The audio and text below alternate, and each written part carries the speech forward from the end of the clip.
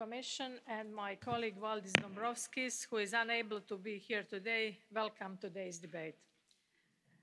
Dirty money is highly mobile. Time and again, we see criminals move it around the world with relative ease. Each new money laundering revelation sparks more public anger. It erodes trust in our banks and financial institutions, in our authorities and government. The FinCEN case we are discussing today confirms the European Commission's own reports and risk assessments from July 2019 that money laundering is a global challenge that demands a global response. If we are to succeed in fighting global cross-border crime, then we must all put together and work with global partners such as the United States on closing loopholes. EU countries must also join forces to make the system less open to abuse. Member States acting alone are simply not up to the task of addressing a global challenge of such magnitude. The FinCEN files illustrate the vast scale of the problem.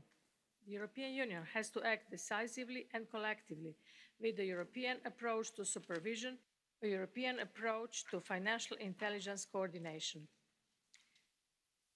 Dirty money should have nowhere to hide.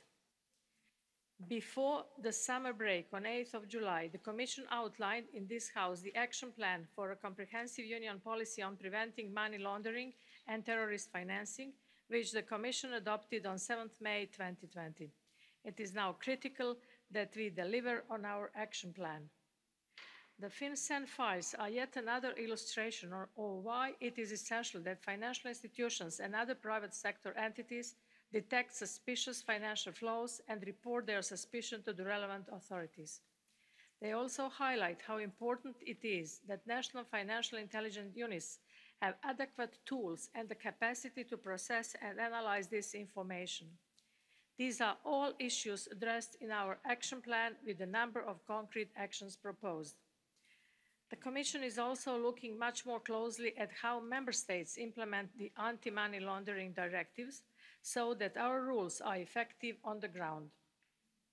Enforcement is not only about ensuring the complete or correct transposition of the fourth and fifth anti-money laundering directive. Enforcement is also about ensuring that anti-money laundering directives are effectively implemented.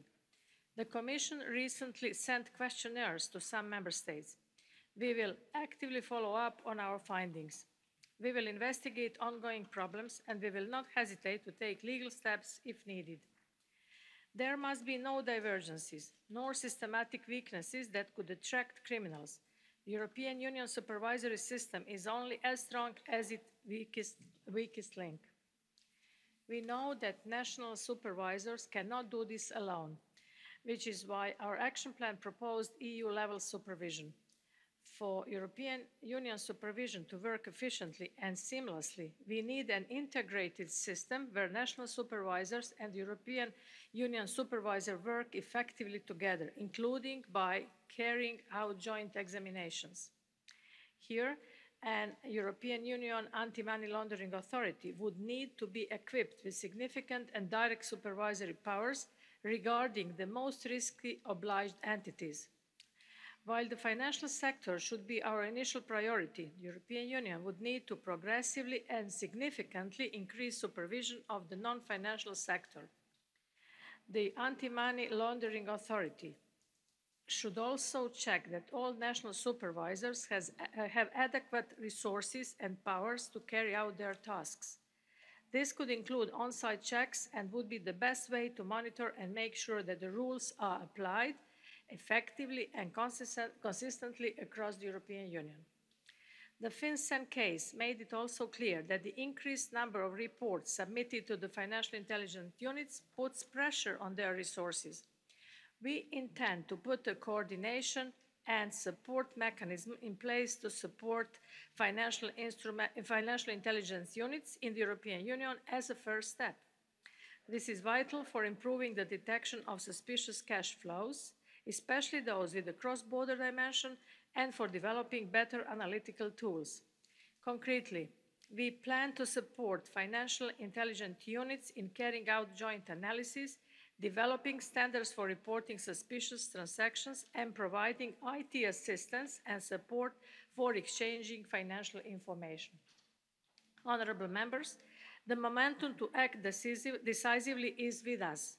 Everyone, authorities, stakeholders and citizens alike, expects the Union to act and ensure the stability and integrity of the Union's financial system. We are grateful to this Parliament for setting the tone with its resolution last July. The time to act is now. We must close the door on dirty money decisively.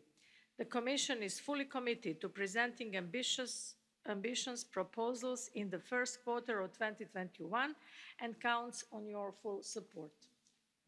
Thank you.